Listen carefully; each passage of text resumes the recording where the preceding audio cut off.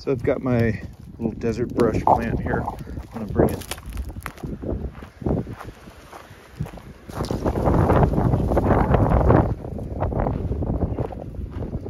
down here because I'm stuffing it into the walls here to kind of thicken it up and make it less porous. I noticed if I didn't do wall work like this as I was building the bed, on the other beds there was more sort of drainage. The more material I stuffed in as I was building it, the stronger. You can always fortify it later, but it's, you know, easy to put it in now. So I kind of, it's not quite basket weaving, but I kind of, you know, take some and weave it in. Take a little bunch of it. There you go. And this one has the benefit of smelling nice. I really like this plant. Bottle bush is good too, but it doesn't have, bottle bush there's no leaves yet because we're still in winter. This one is, I don't know, kind of an all year. It can lose its leaves and grow back, but it doesn't last very long. Its hibernation is short.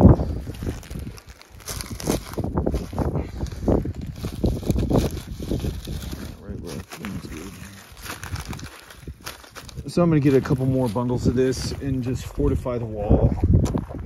I did put below this level was a lot of native grass, which will keep for at least a season or two.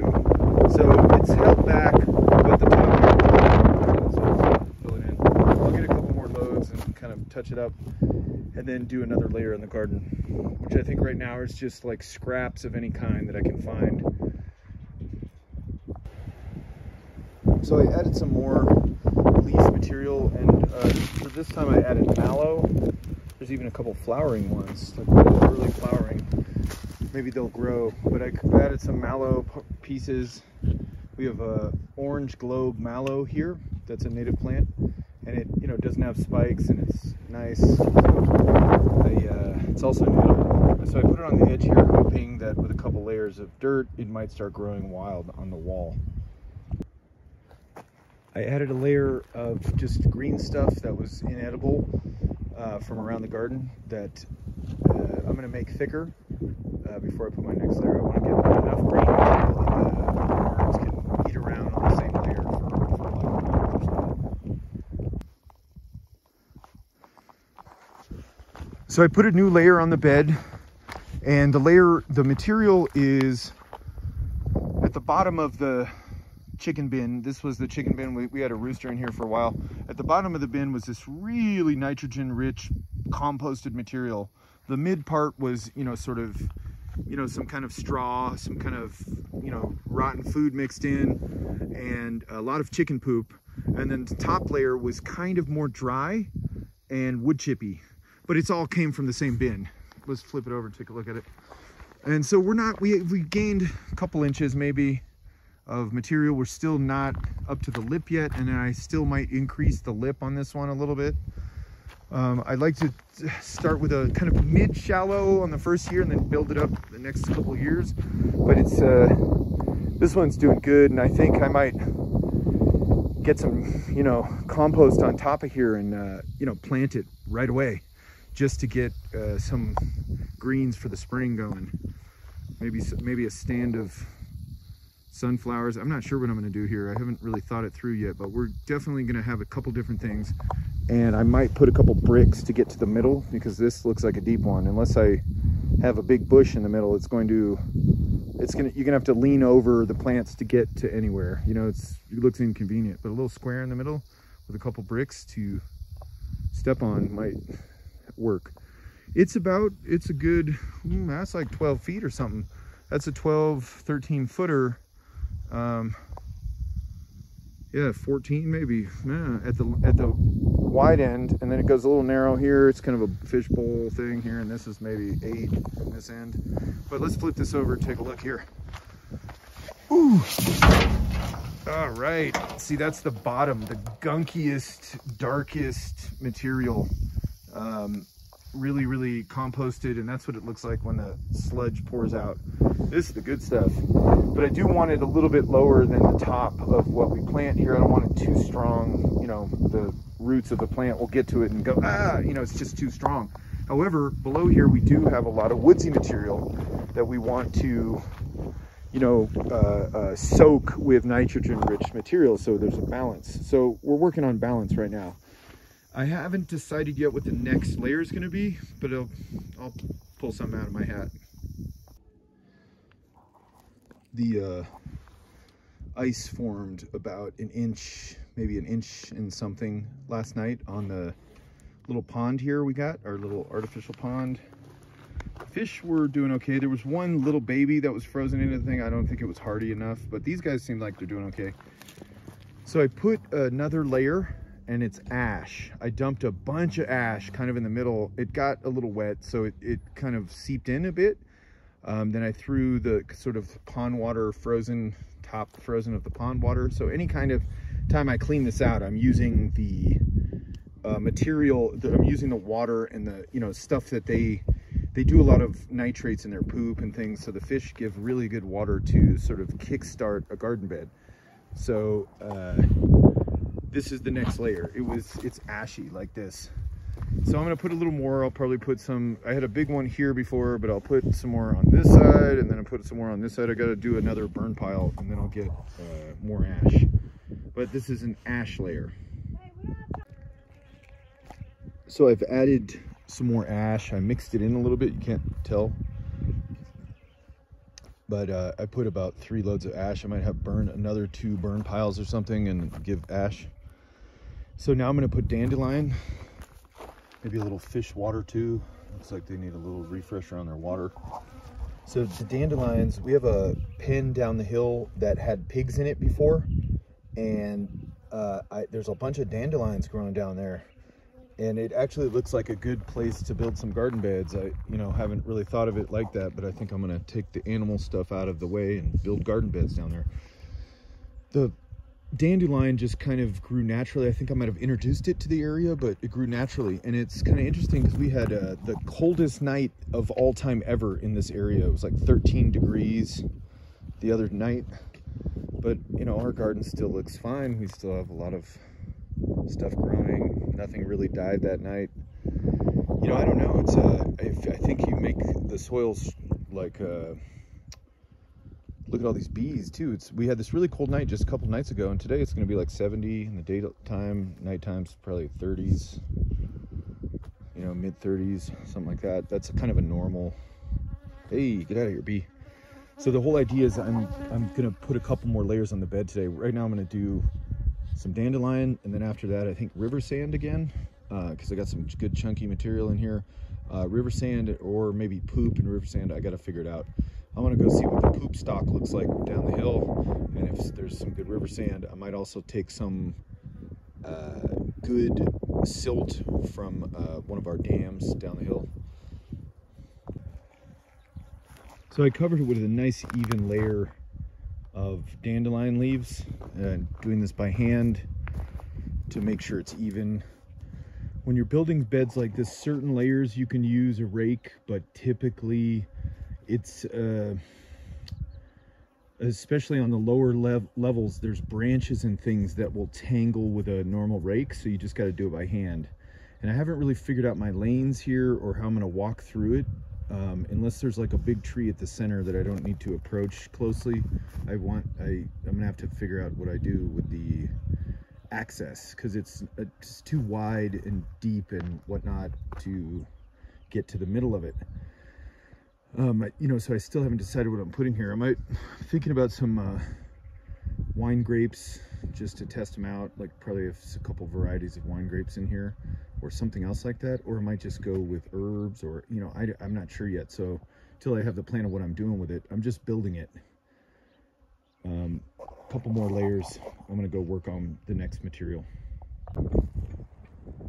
So I added a layer, pretty thin layer of alfalfa. It might need a little thicker, like especially in the middle there, it's kind of thin.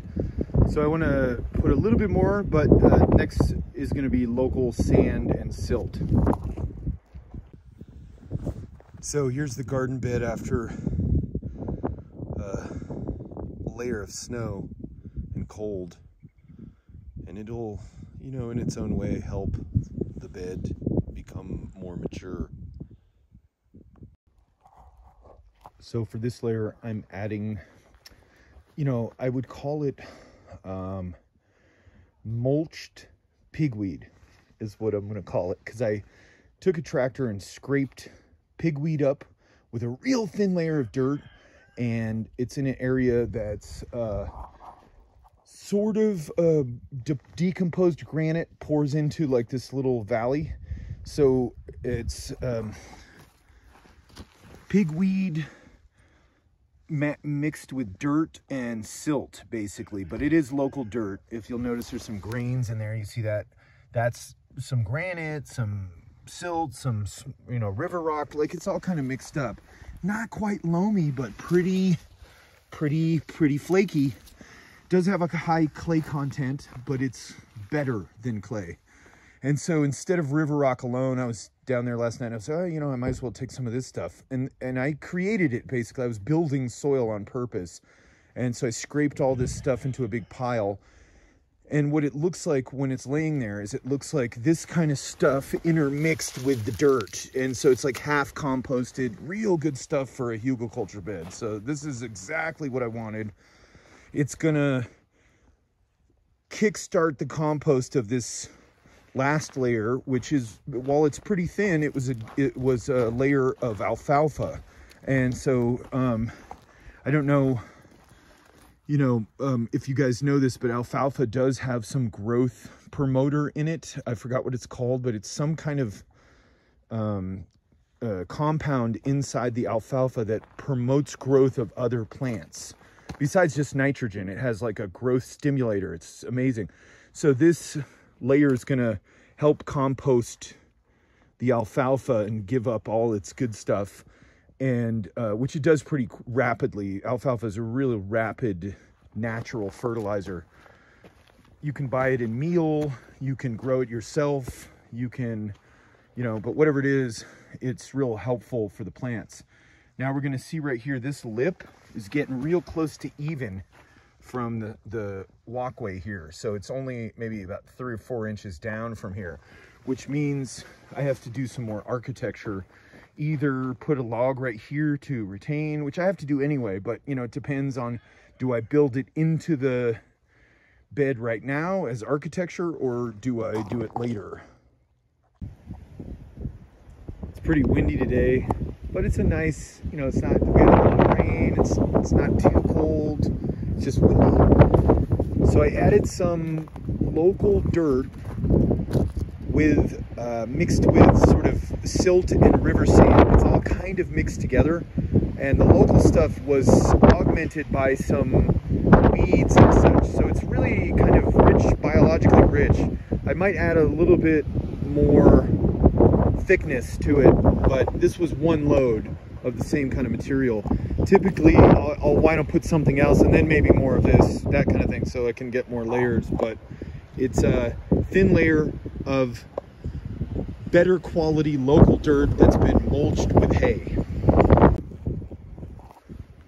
So this is a perlite, kind of a finer grain, kind of middle, maybe mid-coarse, mid-fine.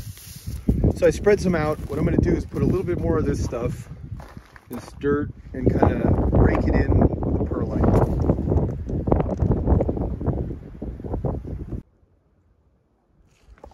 So I put the dirt down that was in these buckets. It's not very much, not a whole load or anything, just a couple, like, you know, quarter buckets or so. So I put a thin layer over and I kind of mixed it up with the, like, raking it a little bit, but lightly raking. I don't know, I flipped the rake over and I kind of grate it into it, and then I flipped the rake back to the normal direction and kind of work it in. But it could be better. Ultimately, I think perlite's best, not as a layer in, say, lasagna gardening, but like amongst the thicker dirt.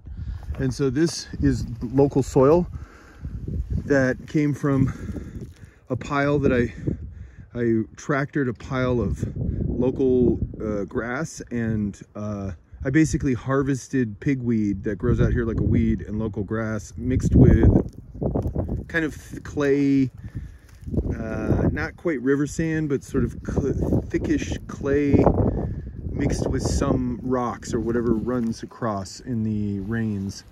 It's kind of an area that used to be a river, but I think it was dammed up by the previous residents. So it kind of it collects silt basically, which is pretty heavy clay. But if you look at this, it's not that bad. You mix it with some perlite, it's darn right loamy.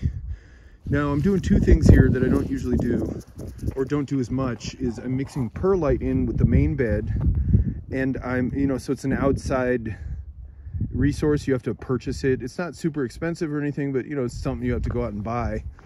You could do it without it, and the soil would turn out to be light and flaky anyway. But there's that, and then I put more native soil in here, like the clay stuff, the kind of silt and clay stuff than I usually do. I do a thin layer usually, but there's a couple inches here at the top. I wouldn't really consider this the best topsoil, so I do need some high organic material like worm castings or something, or even, I don't want to go with one of those chemical companies, but some kind of organic topsoil or compost or something right on top.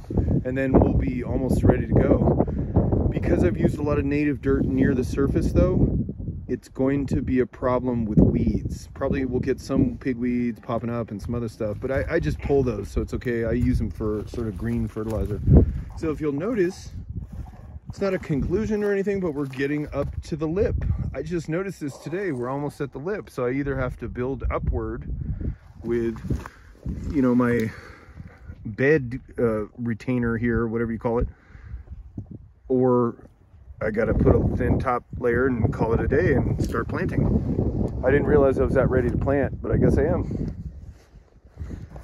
The slope is a little bit I want to make a bowl right here so the rain will come down the river and over this edge into sort of the deeper bowl here. It collects with all the wood under the ground and all the materials, and then hopefully if there's excess it'll trickle out through here. Not really sure. Every bed is different, and this is right in the middle of the stream, just like this bed. So it's this was a newer one. I just did this last season. It's mostly just native grass piled up in a dammed up area in the main river. So I don't know, we'll see what's gonna happen. If we get some heavy rains this summer, it might challenge my system, but we'll see. We'll see what we can do. The bigger the plants, I think, the more probably value you'd get, like with safety and such. But I'll do a mixture like always. So after I did a little bit of perlite, I mixed it in to the native silt or whatever you call that stuff, and what we have now is another layer of alfalfa. So I went alfalfa, some river sand and silt, and some kind of thicker dirt with composted vegetable material in it, and then another layer of alfalfa. So this is early April. We have completed the bed, at least this first incarnation, and we've planted it, and it has some, some babies coming up. We also put a couple trees in there. This was the tree that was existing already. It's a apple, I believe, and we put a pomegranate here. It's hard to see until I get it. It's kind of skinny. It was in a not a good place before, so I moved it where it would get more sun and it would just be happier in this bed. This next one is a Santa Rosa plum. Lovely. It's got a little tattered recently. It got tattered by the wind yesterday. It was a real bad wind, and it just looks, I don't know, tattered. That kind of thing. I mean, we get real strong winds here. So, but it's doing good. And the bed itself is doing okay. Here's some little stuff popping up. It's hard to see the little babies, but I have to come out here every morning. Oh, here's some more. Here's a bunch more. So we planted things like collard greens, lettuce, different various, definitely the bed will probably need to be replanted a couple times, but we're gonna get it up and going with some veggies real soon here. So I had some extra tomatoes that I spread around, and just, some food scraps. I just kind of randomly throw it around. When we had some volunteers coming and helping us a couple weeks ago, and we raked it, mixed it in again a little more, added a little more organic material, and prepared it for planting. And then we planted, and you know, there's quite a bit popping up all over. It's hard to see from far away, but there's little green things in there. You see those? Also, I moved, there was an artichoke plant that was basically dying, and it made a tremendous comeback in the last couple weeks. I planted it in the corner there, you can see. And I might plant one more tree over in that corner, because I kind of crowd trees. I'm not sure if that's, you know, I crowd everything actually. And I'm not sure if it's, you know, this, for example, this tree right here was crowded, this pomegranate, and it didn't do so well. So, because it was overgrown with other stuff. So I'm beginning another bed, lower bed below. So this is, again, just the beginning. There's some material, some sticks, and there's going to be another sort of walkway going here. I don't know if I'll plant it, but it'll be a walkway to get around the beds. And this one here will probably be not as tall as that bed, but something, and we can get it filled up and plant some lettuce or greens or some other shallow root items. In conclusion, I just wanted to show a fully developed Hugelkultur Terrace bed. This one is about the same depth, although it doesn't reside in the river like the other one. This one is to the sides of the river, and the water will, you know, when it's raining, does go through the channel here. This bed though it's a couple years going. There's my fish, like, mobile pond up there. Maybe I'll go say hi to the fish in a second. But basically this bed is developed, it's deep, it's rich biologically, and it is what I would consider a mature Hugelkultur bed. It's gone maybe a couple seasons, two and a half seasons now. I did add to it a couple years ago, but it's basically rich and fertile. And as you can see, this is early April, and a little bit before expected, all the mint is sprouted with a vigor. It's a pretty good bed. And so this is what you're expecting, or what you can expect from building a Hugelkultur bed like I showed in the previous videos. Thank you for watching.